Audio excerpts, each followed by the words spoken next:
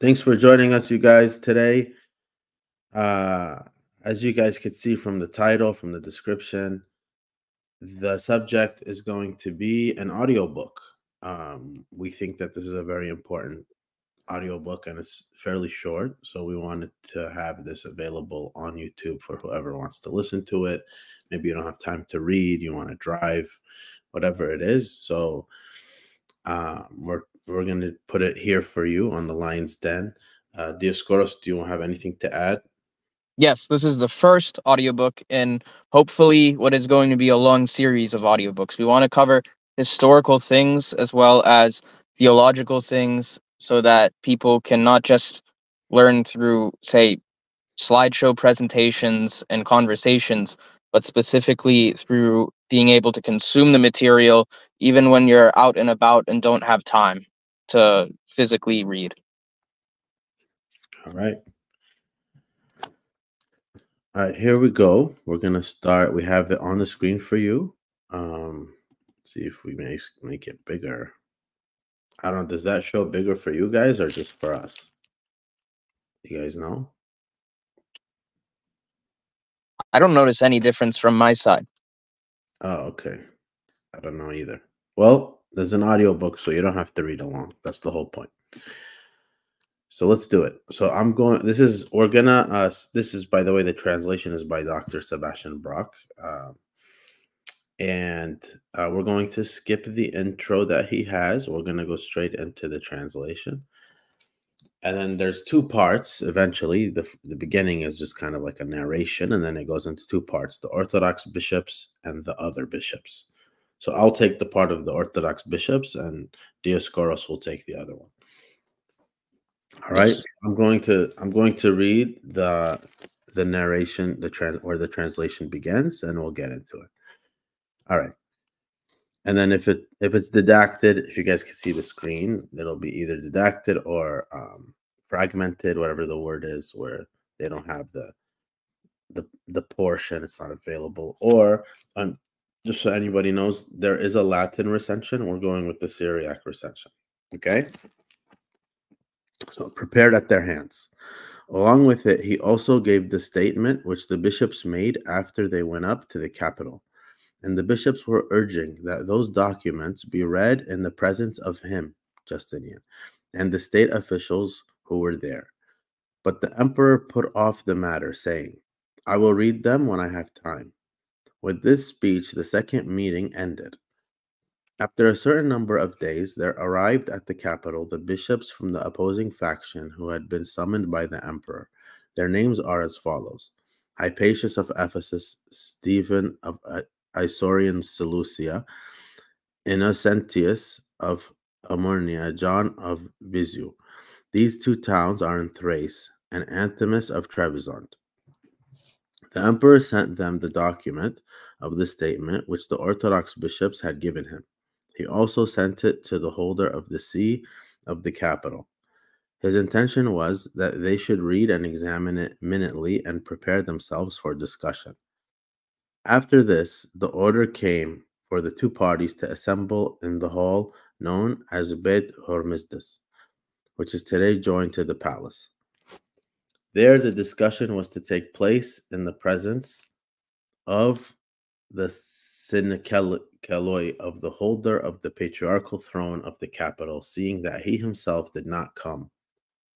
Strategius, the patrician, was allocated to listen to the discussion and report on the developments to the emperor. He took the place of magistros.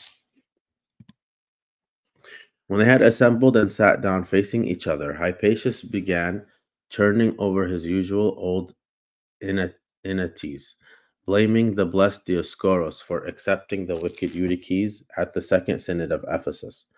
It is the custom of the upholders of the heresy of Nestorius to collect together empty complaints against the Orthodox fathers, since they cannot make a defense for their own flimsy teachings.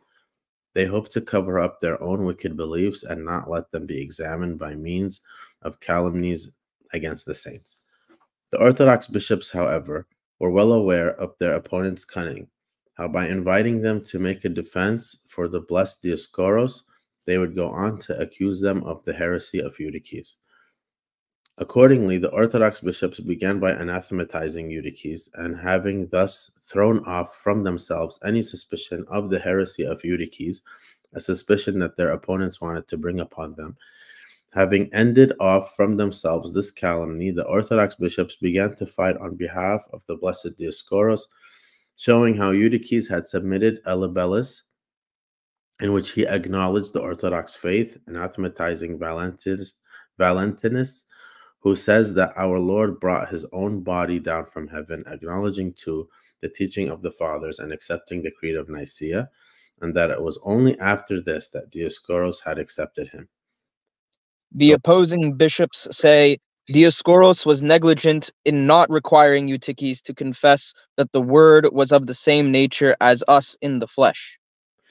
The Orthodox bishops say, the blessed Dioscoros was satisfied by the Acta at Constantinople, where Eutyches agreed to confess that God the Word was of the same nature as us in the flesh. The opposing bishops say what was said only hesitatingly is not a clear confession. For this reason, it was all the more necessary for Dioscoros to make exact inquiry of Eutyches concerning the term of the same nature, homoousios.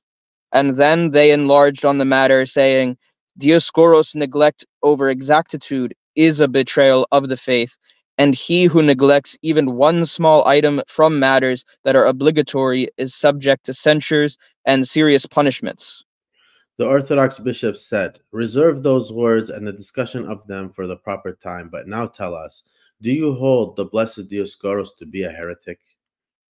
The opposing bishops say, we do not hold him to be a heretic, for his opinions were orthodox, but he was neglectful in matters of urgent importance. After this, they added other lines of argument, saying that the synod at Chalcedon had met every usefully on the matter of Eutyches. With this, the first day's session was dissolved. Other things were discussed there too, about ordinations. On these, the Orthodox bishops said that the ordinations which were transmitted from the Synod of Chalcedon were confirmed by true faith and by communion with the Orthodox. The next day, they gathered again, and first of all, the Orthodox bishops asked that what was said might be taken down in writing, just as they had asked the previous day, without success.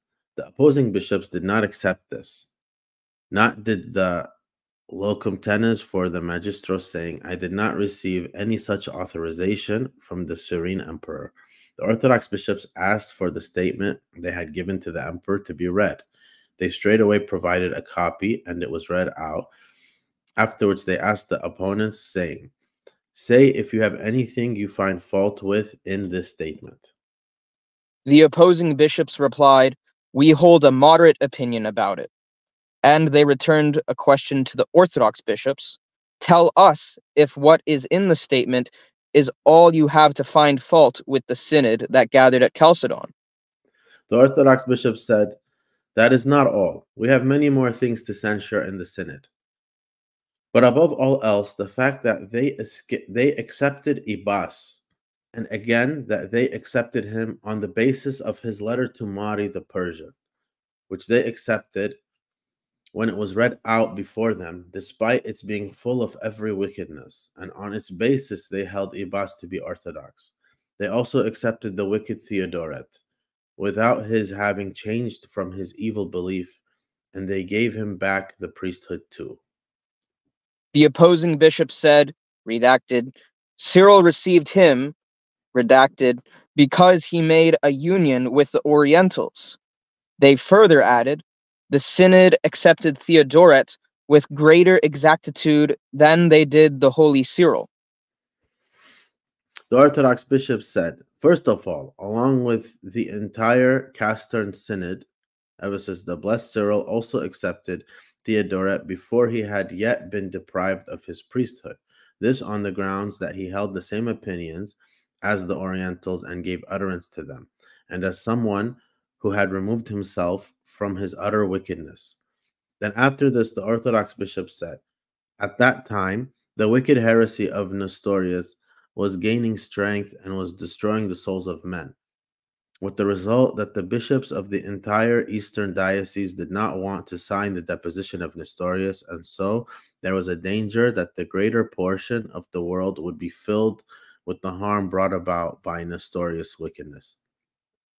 For this reason, the blessed Cyril, like a wise doctor in an emergency, accepted all the bishops of the Diocese of the Orient, even if it was without going into details exactly, once they had acknowledged that Nestorius had been deposed by them from the priesthood, and they themselves had given an orthodox profession of faith. He did not consider Theodoret as a case where the malady was mingled in with and joined to the entire body. So afterwards, when he learned that he had remained in his teachings that were hateful to 5 lines lost, Theodoret, and he reminded John that Theodoret needs reprimands from you. Then after a certain time, the synod at Chalcedon took place, and when the Orthodox faith had been established through the grace of God, and while all peoples everywhere were rejecting the wicked heresy of Nestorius, with the result that Theodoret too of evil name was ejected from the priesthood because of his failure to repent of his wickedness.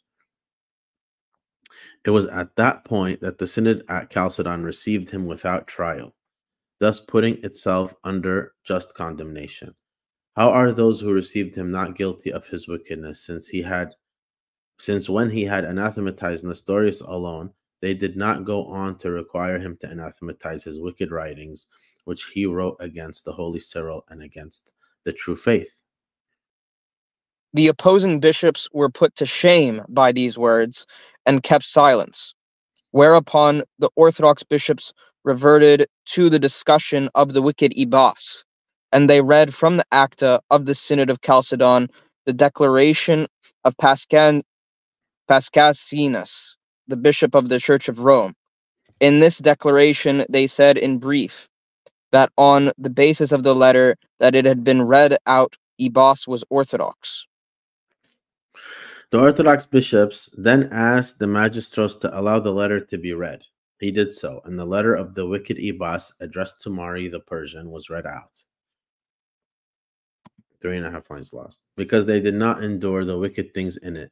In reply, the opposing bishops could not find neither defense nor evidence of forgery. Rather, they renounced the praxis, saying, this did not take place at Chalcedon. And they demanded that the Orthodox bishops demonstrate that it did. At this, the Orthodox bishops laughed and said, whence else can you show that the synod at Chalcedon took place except from what was written there, documents that are to be found all over the world? A great argument was stirred up over this, and the opposing bishops held out their denial. The Orthodox bishop said to them, tell us now whether you accept the letter of Ibas. The opposing bishops were put out by this too, and said, we do not accept what was wrongly said in it. In retort, the Orthodox bishop said, then in the case of Nestorius or any other heretic, you hold it is only necessary to reject what is wrongly said and no more. It was in vain, it seems, that the all-wise fighters for the mysteries of the church anathematized the heretics, and that the latter said a few things that were not wrong, but which are worthy of acceptance. As to your saying that the praxis did not take place at Chalcedon concerning Lost. Anathematize everyone who accepts the letter of Ibas. 4. Lost. The anathema will not transgress against the synod at Chalcedon, seeing that this praxis did not take place there as you assert. The opposing bishops said, "We will not do this." By their refusal to anathematize the letter of Ibas, they testified that this praxis did take place, but they were unable to offer any defense for this manifest wickedness, with the result that the shame of their denial was apparent to the auditor and to all those who were present. When all these things had been said on this topic, they came to the examination of the faith. The opposing bishops read the letter of the Oriental bishops that had been written to the blessed Cyril concerning the agreement with him. Following this, the letter of the all-wise Cyril, which took the form of a reply to the Orientals, was read out. The Orthodox bishops said, "We acknowledge that we accept both letters in accordance with the understanding of the wise teacher." They then requested, saying, "We have in our possession letters of the blessed Cyril, one addressed to Enlogius and another to the blessed Acacius, bishop of Melitene. Let them be read out too." Before they were read, the opposing bishops said, "We do not accept, for purposes of ecclesiastical law, those things which were not confirmed by the synod." The Orthodox bishops held up the discussion and demanded that this be put in writing, and that the opposing bishops should say openly that they do not lost, which was written. Cyril, after the synod at Ephesus, lost. For these things were not confirmed by the synod, and according to their word, they necessarily hold them not to be accepted. Then the Orthodox bishops introduced Gregory the theologian, who called the law of the Orthodox all that had been written by Athanasius, the great fighter, in support of religious doctrine, despite the fact that these works had not been confirmed by the synod, since the father and teacher Cyril had likewise aided the truth. His letter to Eulogius was read. Once its contents had been seen, the Orthodox bishops said, "We are of like opinion, and we acknowledge the single nature of God the Word incarnate, and we do not divide up the single Christ after the union into a duality of natures, even though we recognize their difference." The Orthodox bishops also wanted the letter of Acacius of Melitene to be read out, but the auditor checked them. Much of the day has already passed, and he said it is altogether equivalent in its sense to that addressed to Eulogius. The opposing bishops said, "We too will introduce the Holy Fathers and show that they spoke of two natures with reference to Christ." The Orthodox bishops pressed them, saying, "Show us the God-clothed fathers who used these words and said that it is right to call Christ two united and in separate natures after the union, just as we have ourselves shown that they taught that after the union it is right to speak of only a single nature of God the Word incarnate." The opposing bishops promised, "We will show this tomorrow." The Orthodox bishops asked that the emperor should not of the conversations from one of the sides only, as had happened the previous day, but that this should take place with both sides present. They promised that this should be so. Thereupon, the session was dissolved. The opposing bishops, spurning the just request that the Orthodox bishops had made at the end of the evening session, went into the emperor on their own and informed him of what they chose to tell him. Moreover, the next day, without having yet provided the testimonies of the Holy Fathers, which they had promised, indeed, they could not have done so, they came together to the emperor and sent for the Orthodox bishops to come too. They came, and the emperor asked them, "What are you doing?" They replied, "By means of the statement supplied by us to your majesty, and by means of what has arisen in the 2 days' discussion, we have dispelled the opinion which it seems some people held of us, that we do not think in an orthodox fashion." The emperor The said, emperor said, I am not of the opinion either that you do not think in an orthodox fashion, but you do not want to communicate out of excessive scrupulous detail and because of certain names which have been put on the diptychs.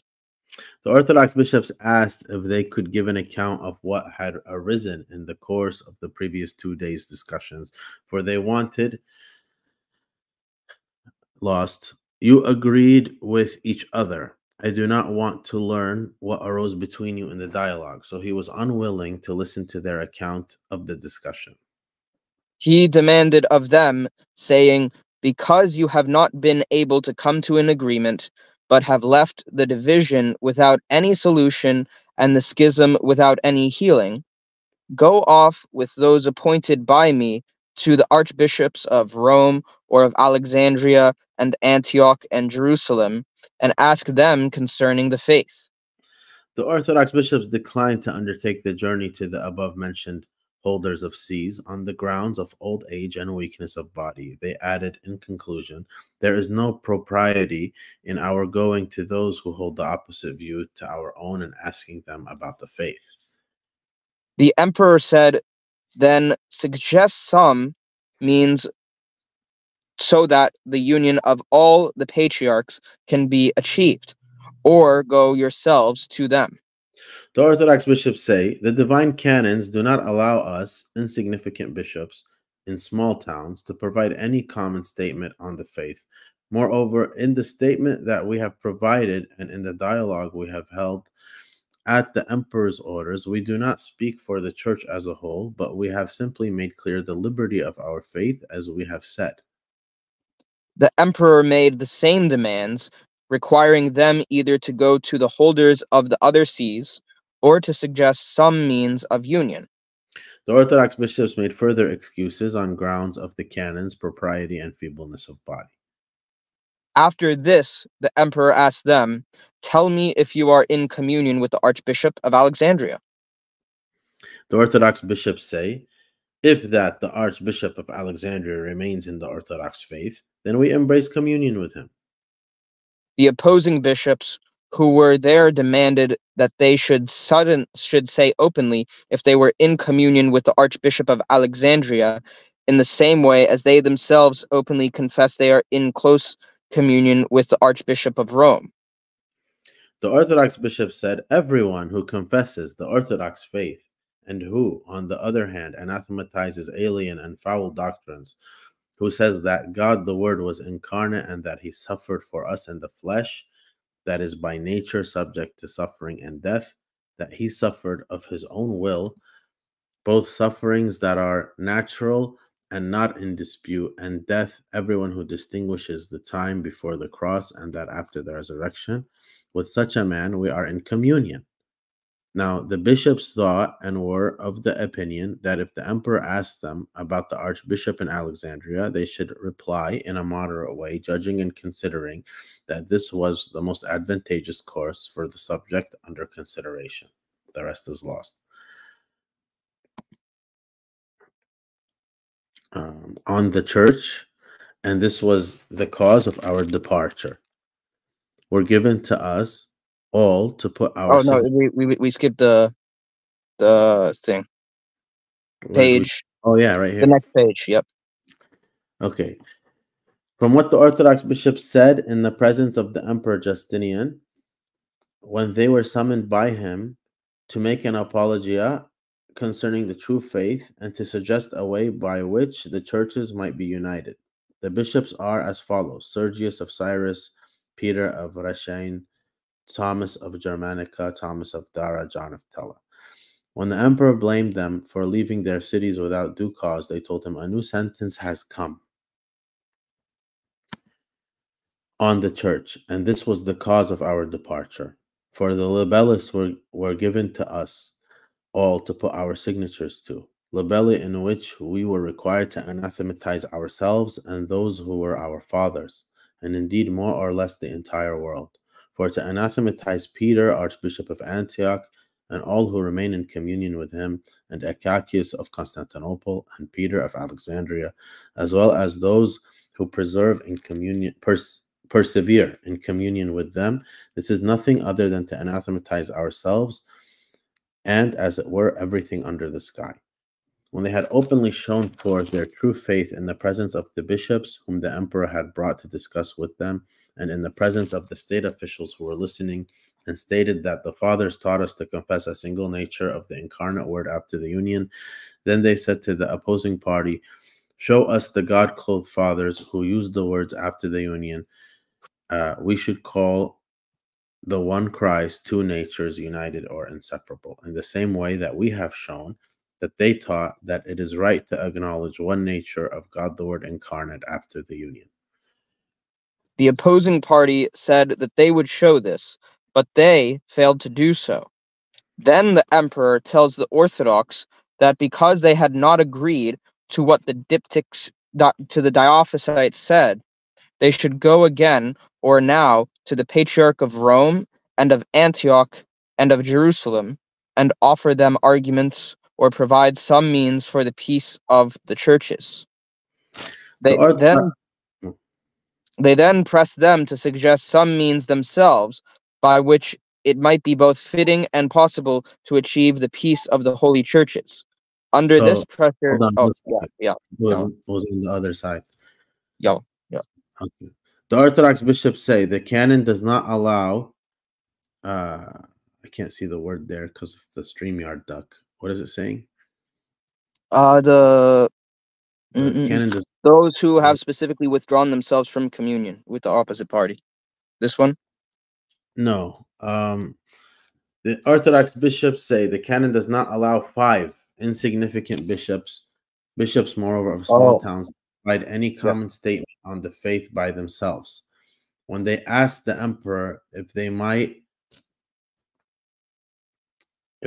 be dismissed to their homes, literally places, the emperor said, "Put down in writing that you will not make any ordinations and that you will not baptize or give the sacrament to anyone apart from those who are with you." They refused to put this in writing, saying it would be an insult to the emperor if we were to agree with him in writing to the situation that he had ordered. The emperor then said, "In that case, let each of you say that he will not do any of these things, then you can go. Otherwise, you will be dismissed to Zogma." They replied, "The divine laws do not allow priests to use oaths, nor can any man transgress an imperial order without danger." The emperor said, "Either bring Severus to suggest some means for the peace of the churches, or suggest one yourselves." They said, "We do not know where the holy Severus is." Then they pressed them to suggest some means themselves by which it might be both fitting and possible to achieve the peace of the holy churches. Under this pressure, the Orthodox bishops said, "We do not think that those who have specifically withdrawn themselves from communion with the opposite party will be united unless they anathematize those who speak of two natures after the inexplicable union, as well as the tome of Leo and what took place at Chalcedon, in opposition to the Orthodox faith. They were silent, however, for the moment about any anathema of particular names out of consideration for the accomplishment of universal union." The bishops also said this: "First of all, the libelli of the Romanoi must come to an end, to which all the bishops today holding sees have put their signature." Such was the advice of the Orthodox bishops if ways were to be found of achieving the peace of the churches. The emperor objected to this and said, "Would the following conditions perhaps be acceptable to them? They might anathematize Diodor, Theodore, Theodoret, Ebos, Nestorius, and Eutyches, and accept the 12 chapters of the Holy Cyril, while anathematizing what had been written against them. They might confess one nature of God the Word incarnate, but they should refrain from anathematizing those who speak of two natures after the inexpressible union, anathematizing instead those who hold Nestorian views and divide up Christ into two natures, while confessing as a crafty device, which they had discovered long ago, together with the other side, the two united and inseparable natures.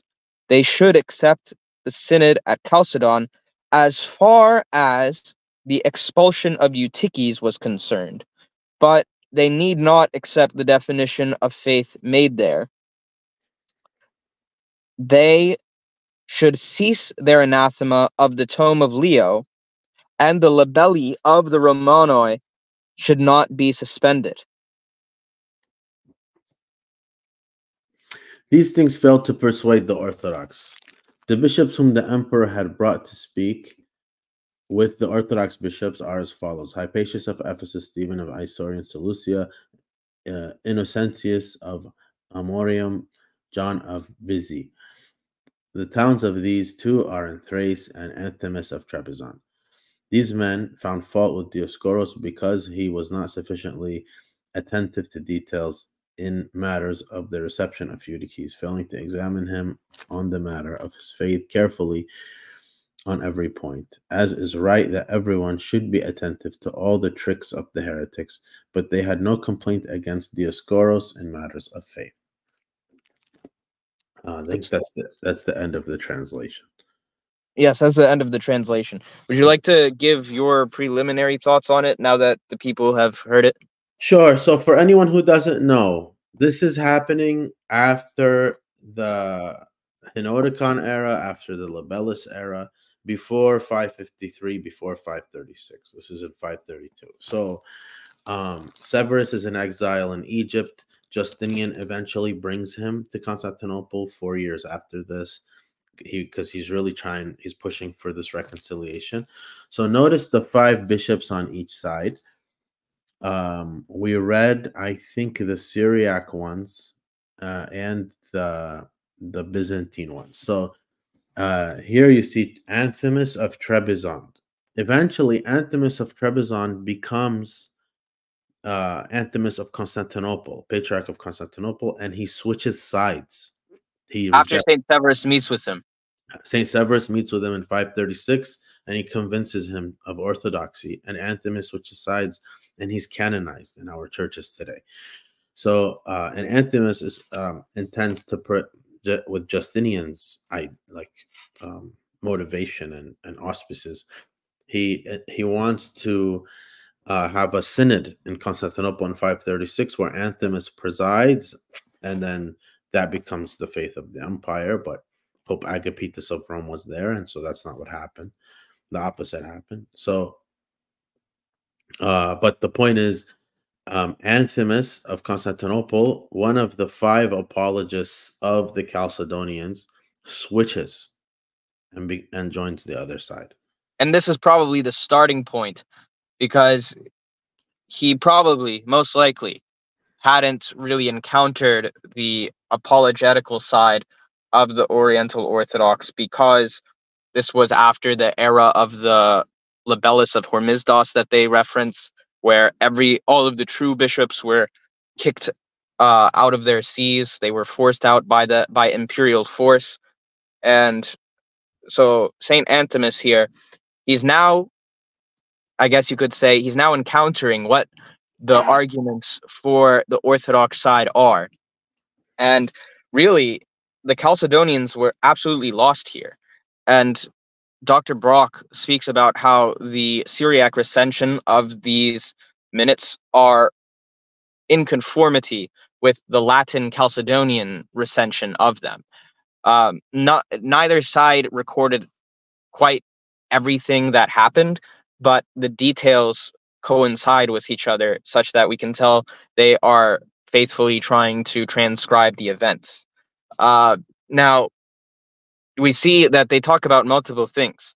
They talk about the letter of Ebos, and we see that the opposing bishops, the heretical ones, they make up crazy excuses. So the term praxis just means the act, like the act of accepting the letter of Ebos. First, they say that action didn't happen at Chalcedon, and then they show like not only did it happen at Chalcedon, but the only way to show that anyone accepted the letter is Chalcedon. There's no other document to provide except the Acts of Chalcedon, and so they then make up various other excuses, and such that they have to give the really bad excuse of saying, well, we accept implicitly saying that they accept the parts that aren't heretical, saying we reject the parts that are heretical, which is, of course, absurd. Because once you say that about someone like Nestorius, you can say, oh, yeah, Nestorius's writings are orthodox except for all of those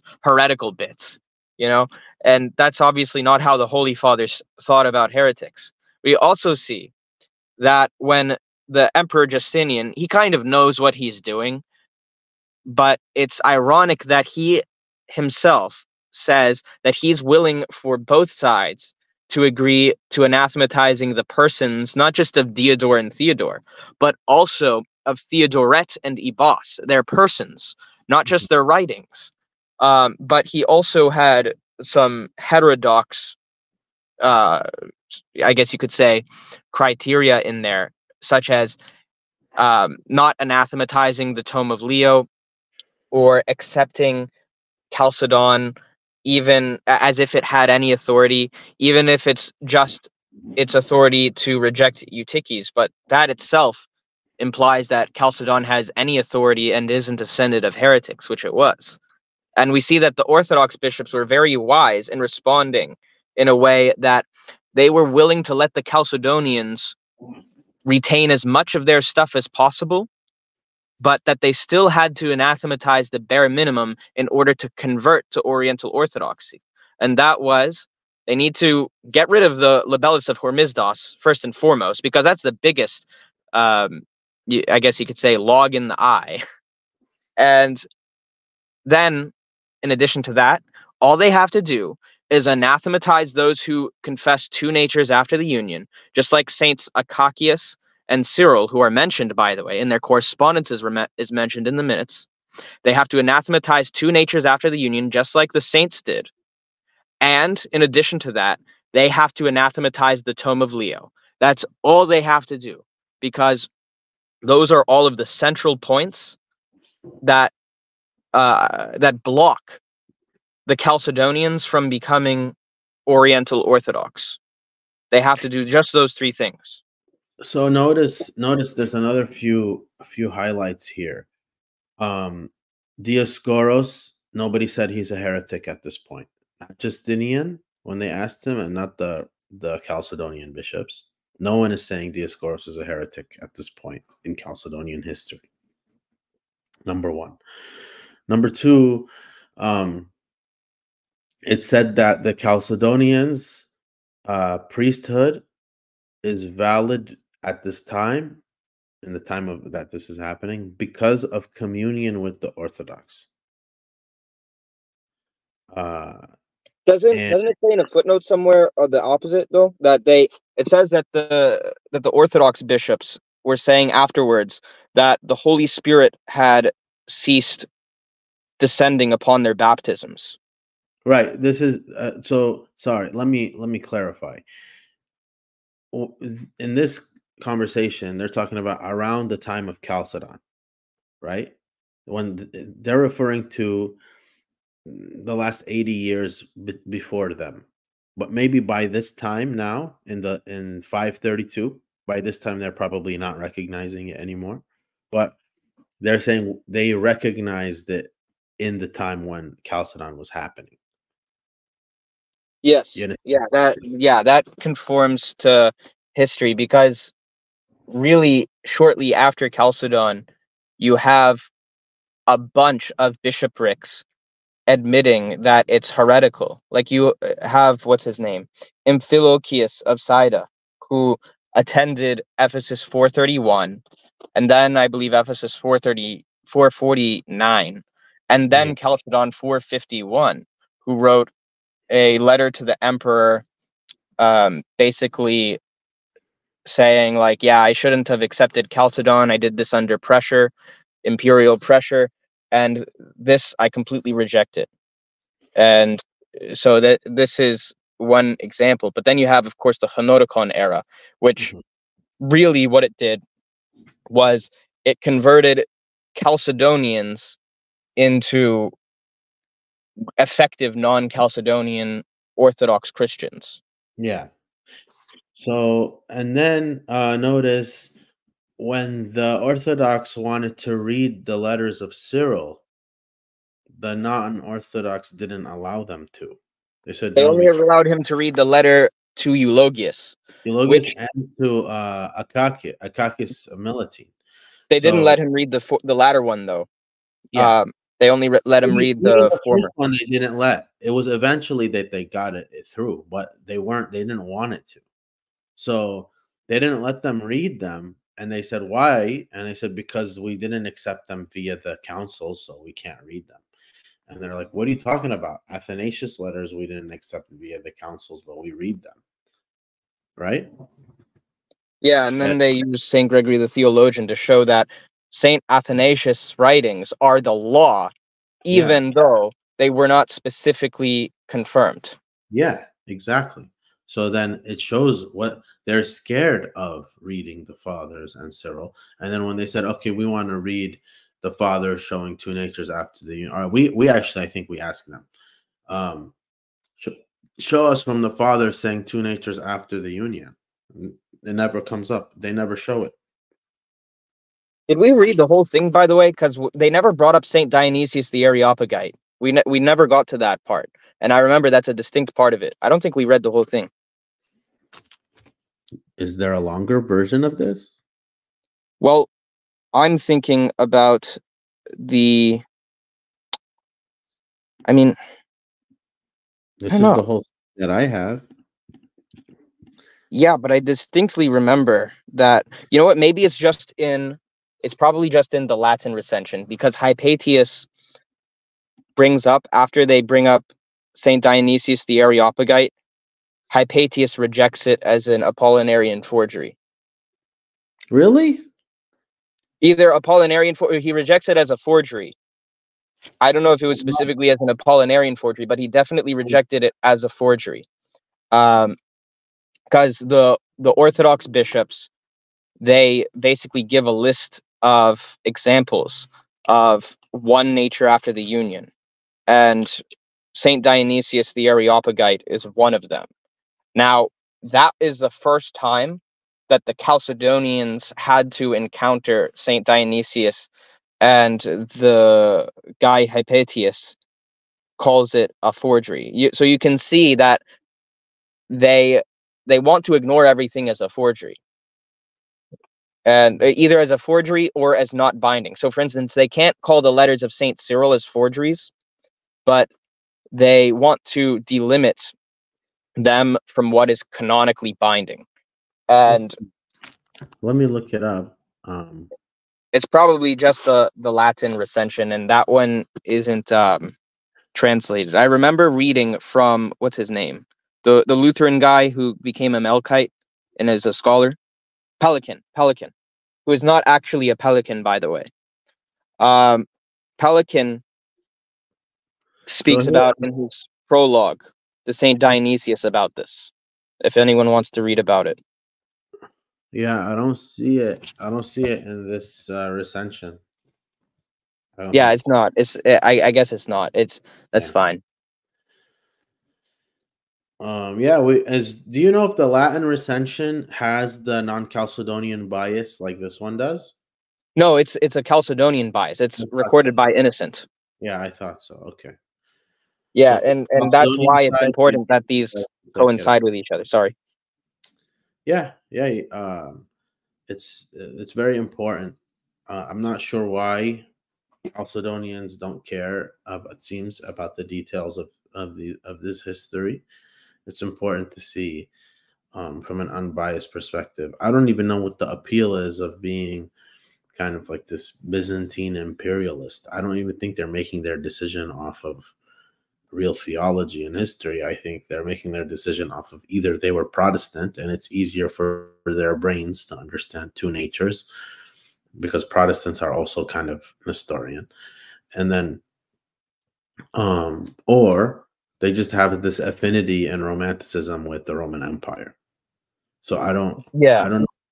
It's what it is, in my opinion. And you can kind of see this with how Justinian is formulating it, and kind of how Chalcedonians tend to argue throughout history, is they want to put on the good image of never having to have repented of, say, Chalcedon or Second Constantinople. And so what you assent to and what you anathematize and all of this, it doesn't have to be for them a doctrinally consistent picture.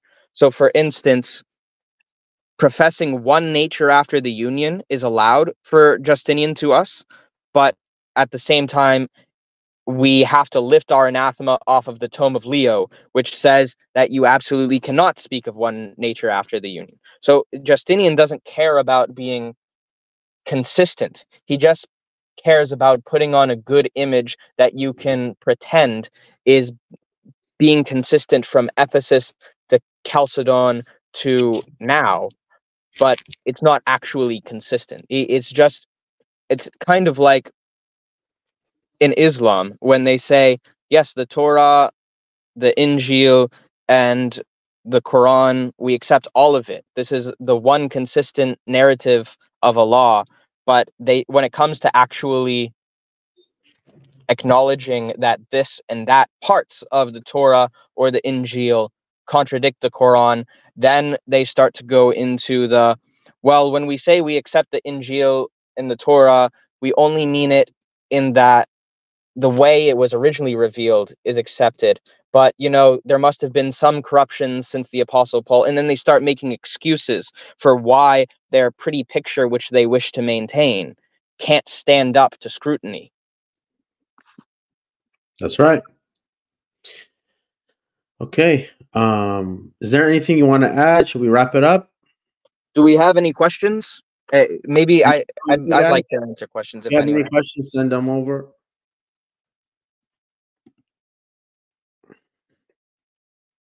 Yes, absolutely, Ann. You're 100%. By the way, something I want to mention while people are still writing their questions is I want to make a sort of series on different periods of history and Christology. So the next presentation that I want to produce is going to be on the Council of Nicaea.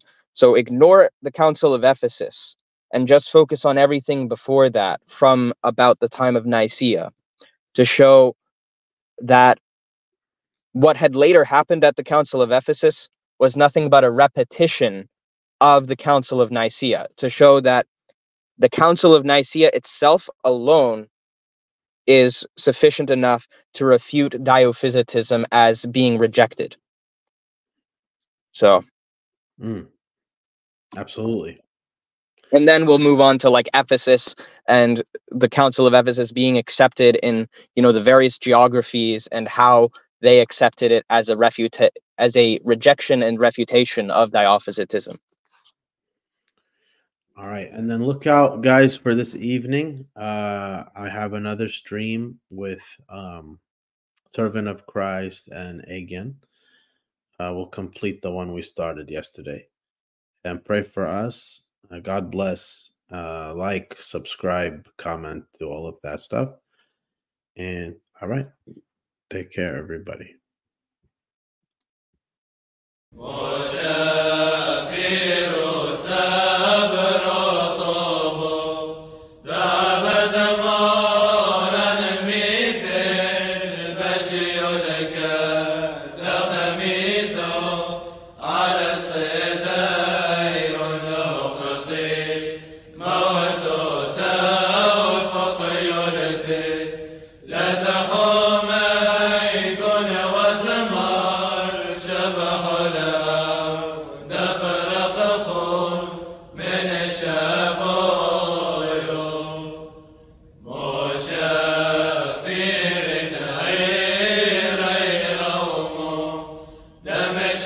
Shit,